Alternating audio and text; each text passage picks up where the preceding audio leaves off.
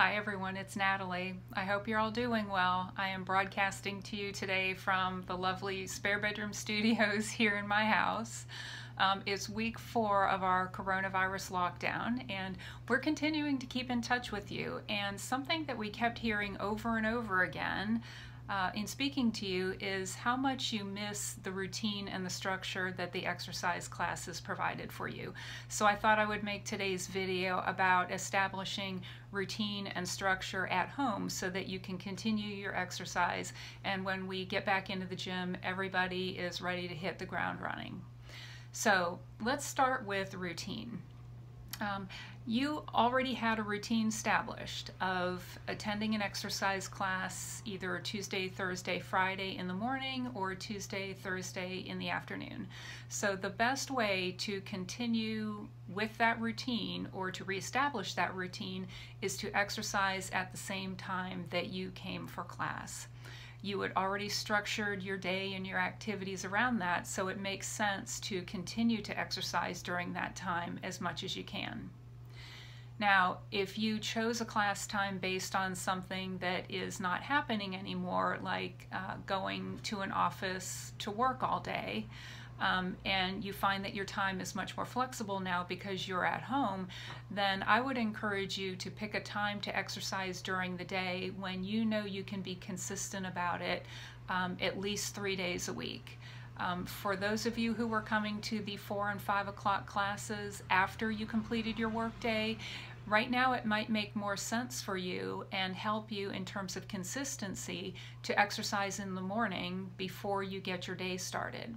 So I'd like everybody to think about your schedules and how they might have changed, whether you were working or retired, and figure out how you can commit to a block of time on certain days of the week for exercise. It really helps to schedule it to have that accountability. All right, now let's talk about structure. Think of this time as your practical exam for what you learned in our exercise classes.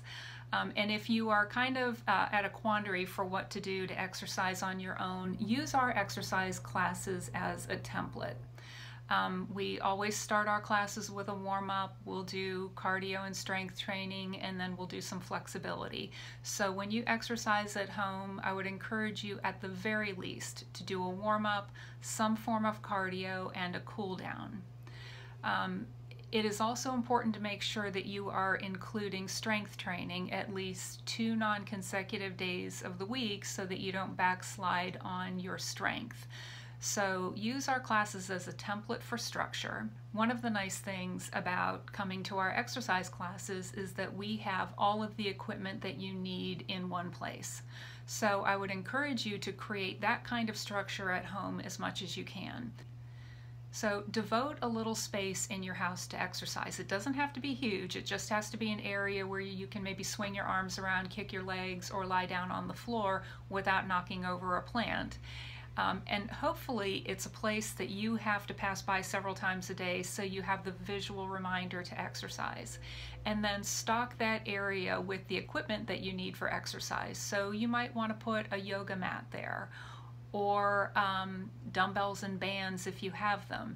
If you're improvising using soup cans and water bottles, make sure those are there. So the idea is to set up an area where you don't have to run around looking for anything. It's there ready for you to use. So I hope this has helped you a little bit to establish some routine and structure until we can all get back to the gym. As always, if any of you have any questions about your own specific situation, please reach out to me or Leslie. You can email or call us. We want to continue to be a resource to you until we can get back to the gym. I know we had several people who had just started the program when this forced break occurred, so you may not feel confident enough structuring your own exercise at home. Please, if you need help, reach out to us. I've sent you the home exercise packet that you can refer to for some tips.